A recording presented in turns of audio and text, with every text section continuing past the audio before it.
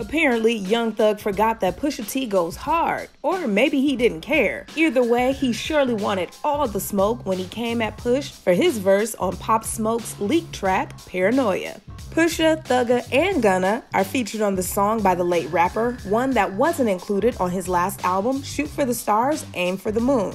But according to a message via Young's Instagram story, he's not too happy with King Push's verse, which seems to be another attack towards Drizzy, saying, "I don't respect the Pusha T verse. I don't have nothing to do with y'all beef."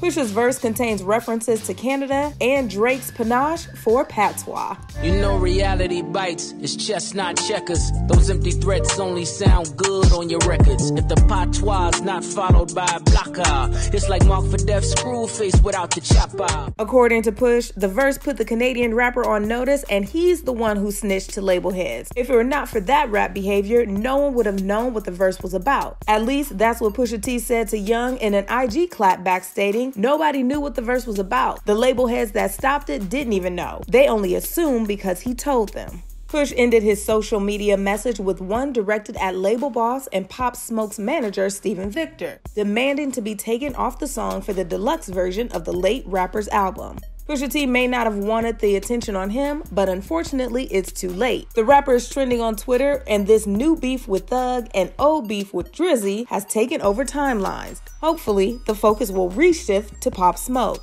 The deluxe version of his album Shoot for the Stars, Aim for the Moon may be available as soon as July 20th, which would have been Smoke's 21st birthday. For HipHollywood.com, I'm Vanessa Barnett.